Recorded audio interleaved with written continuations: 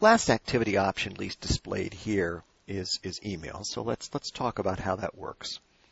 As you'd imagine, what it does is it brings up an email template, from to BCC. You can create subjects. You can create a rich message.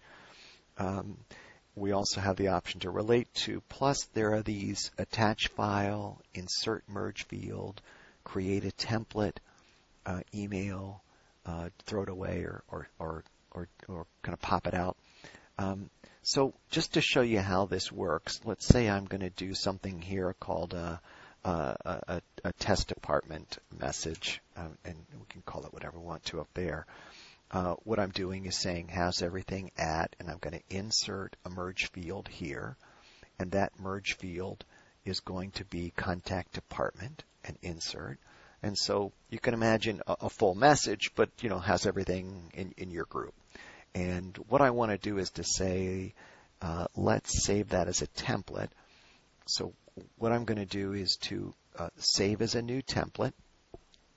And the new template is going to be called department.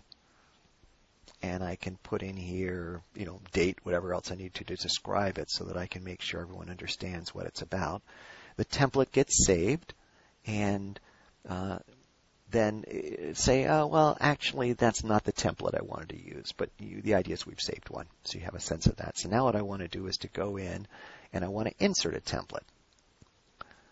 And it says, okay, you've got that department. I have the option of deleting the old ones here, and this is in my Lightning template, so there's lots that I can do in my own space.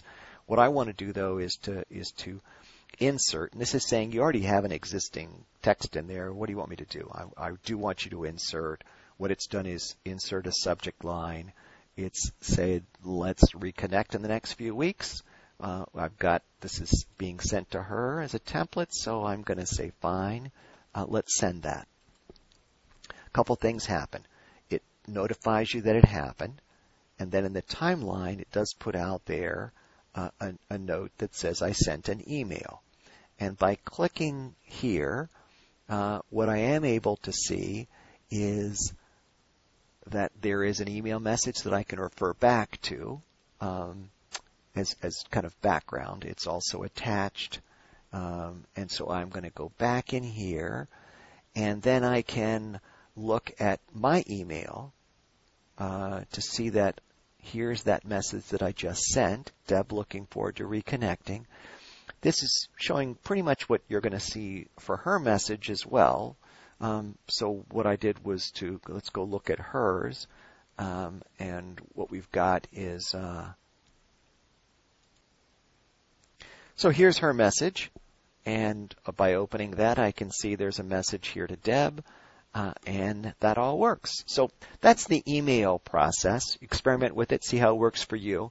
And the next video is going to talk about the timeline feature, which is very powerful.